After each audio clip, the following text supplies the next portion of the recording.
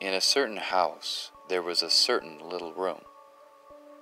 The first thing everyone noticed about him was his bright orange carpet, accented by his silvery walls, and so he was known as the Little Orange Room.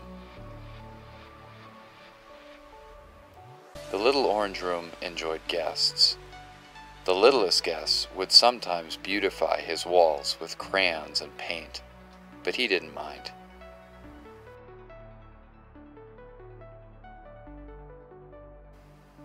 Time went on, and the Little Orange Room began to be less popular.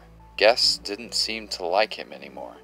Everyone knows that walls have ears, and he would hear people say, "That orange is too bright," or, "How strange, who has metal walls?" It wasn't long before the door to the Little Orange Room was shut, and scarcely anyone came in. It seemed everyone was more interested in making their rooms look like everyone else's rooms. Through the years, homes transformed from looking old and rustic to fresh and modern and everything in between. Always changing, always upgrading, but the Little Orange Room stayed the same.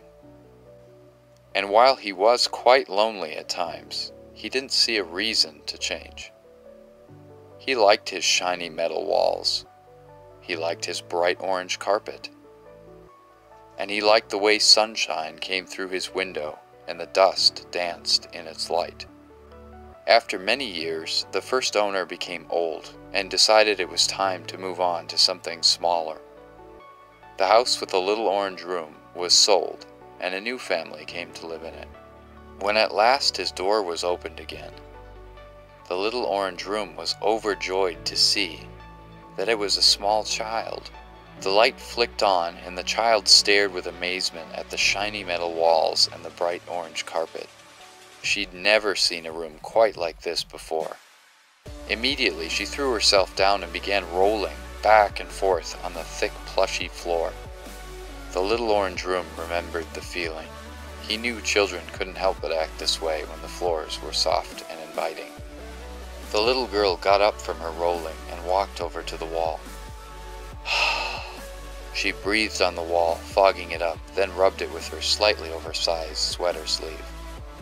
She'd never been able to see her reflection in a wall before. She loved this room, and so with a few small tears and just a little begging, she persuaded her parents to make it her room. When he heard about his new guest, the Little Orange Room was as happy as a room could be. He'd waited and waited, oftentimes feeling sad and lonely, but now he belonged to someone very special who loved him just as he was.